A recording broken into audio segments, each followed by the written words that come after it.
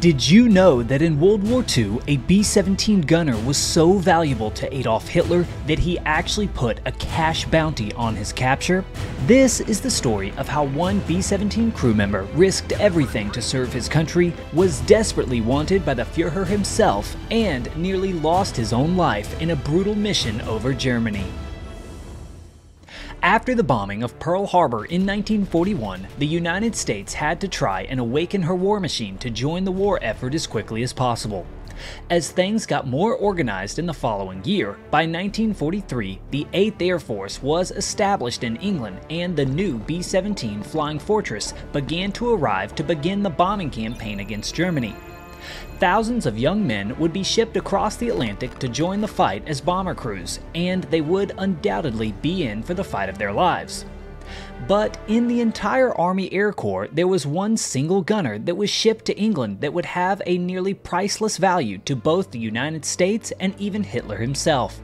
And as we will see shortly, he would be in the thick of it, mere inches away from being killed. So who was this gunner, and why was a bounty put on his head? Well, this would be none other than the biggest celebrity in America at the time, Clark Gable.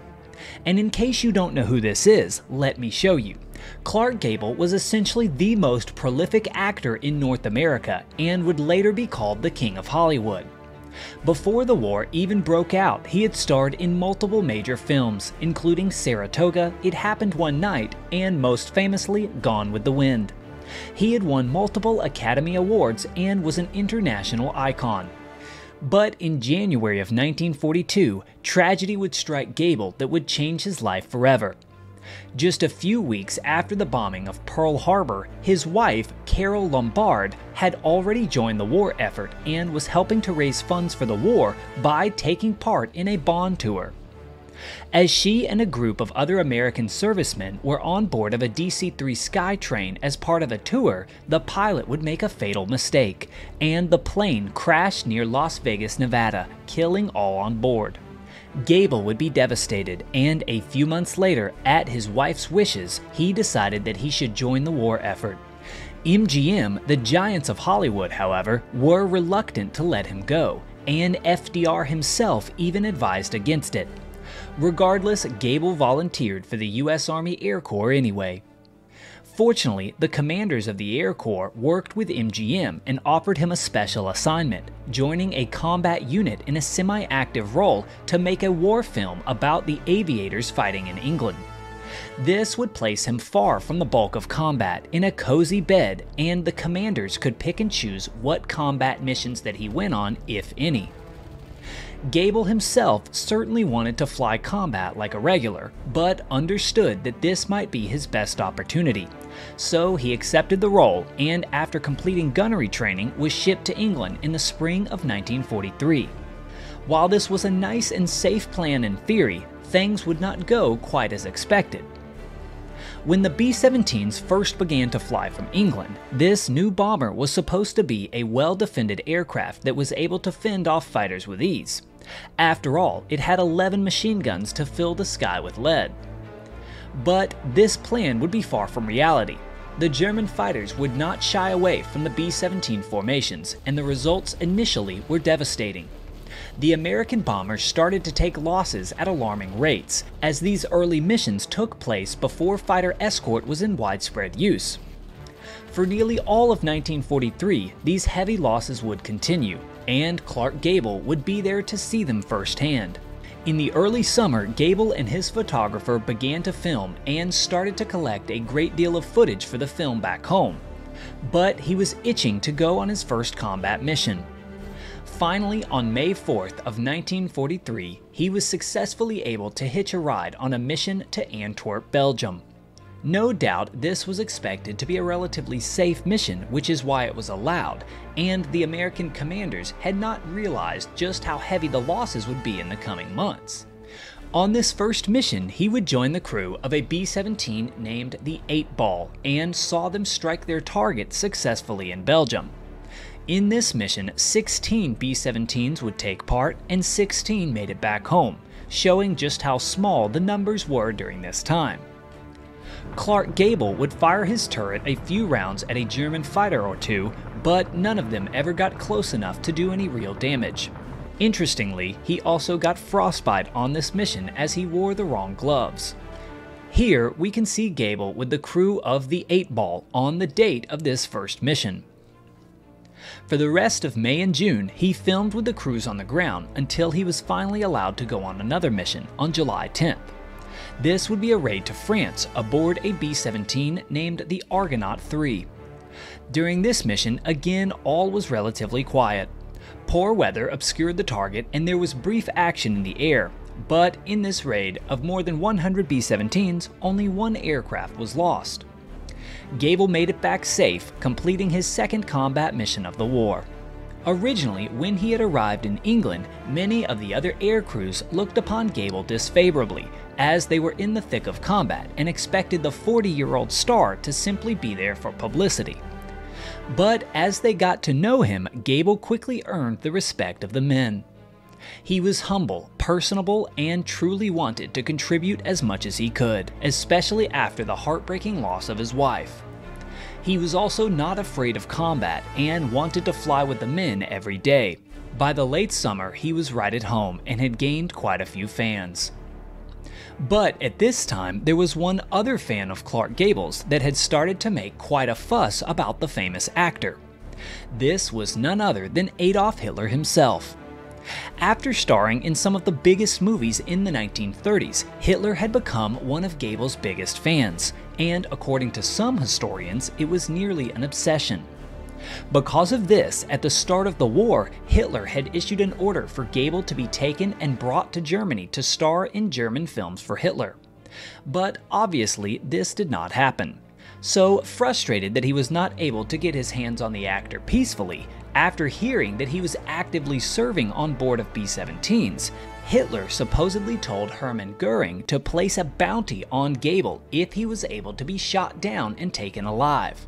Following this command, Goering issued a $5,000 bounty on the American celebrity, more than $100,000 today.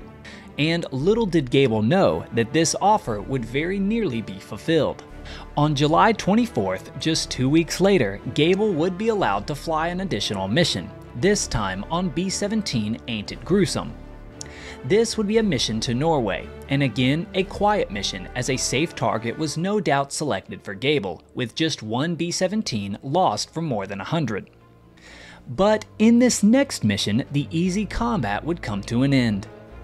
On August 12th of 1943, Gable was approved to go on a mission again with Ain't It Gruesome, but this one would be to Germany, the first major bombing raid to the Ruhr Valley.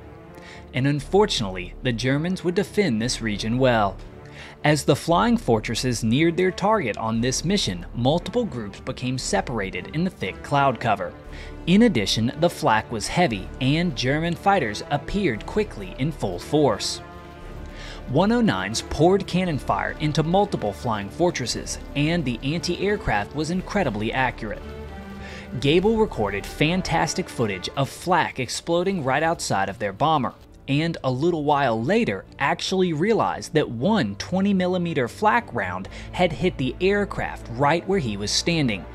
The round had gone through the heel of his shoe and continued through the top of the fuselage. Had it exploded, Gable would have surely been killed.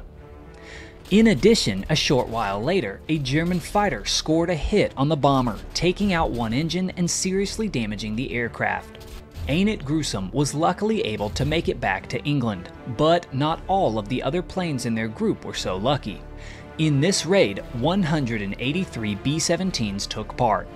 23 would be shot down, and 3 others damaged beyond repair, a loss rate of 14%. 83 men were killed in action, with 49 wounded and 154 taken as POWs. One of the crew members killed was on board of B-17 Ain't It Gruesome with Clark Gable, and 2 others were seriously wounded.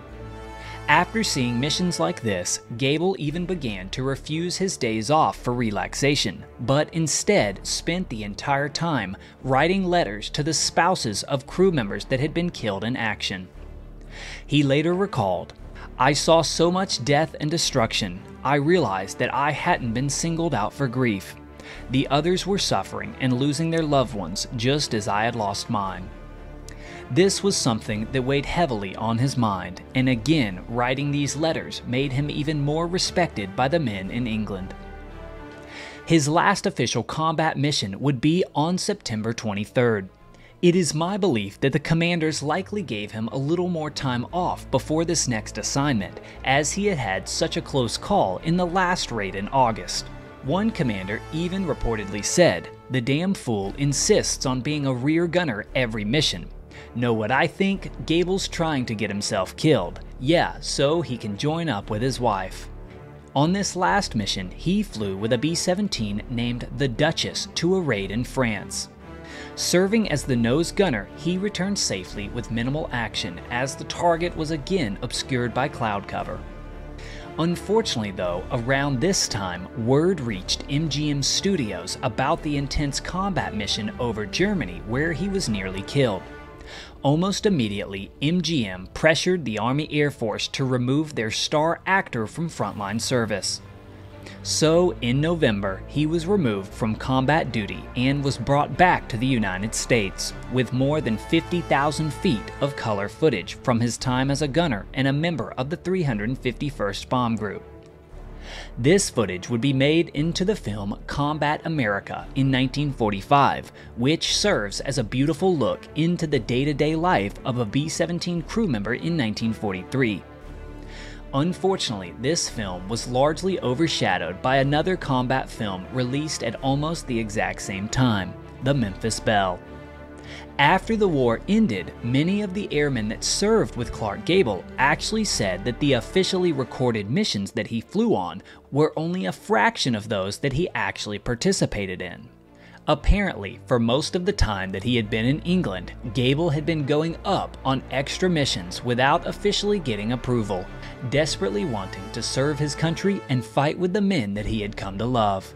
This is no doubt the definition of a hero, going from the fame of Hollywood to serve in the most dangerous missions of World War II, fighting for freedom. Comment if you think that any actors in Hollywood would do something like this today, and please consider subscribing.